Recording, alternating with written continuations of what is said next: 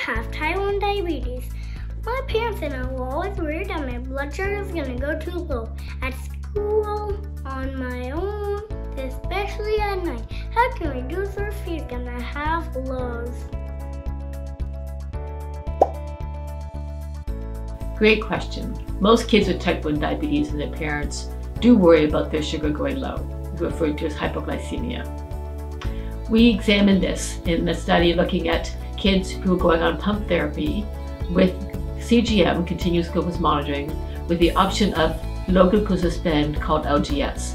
What that does is it looks at whether your sugar is going low, which the CGM sees. When it is, it automatically stops the delivery of insulin so that the sugar can rise to a safe level.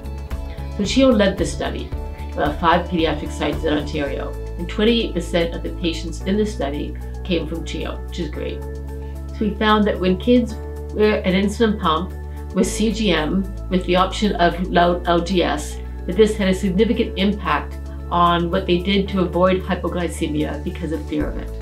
Even more significant, what it did was it decreased how much they worried about hypoglycemia, both during the day, when in public, at school, and while sleeping. And that's great news.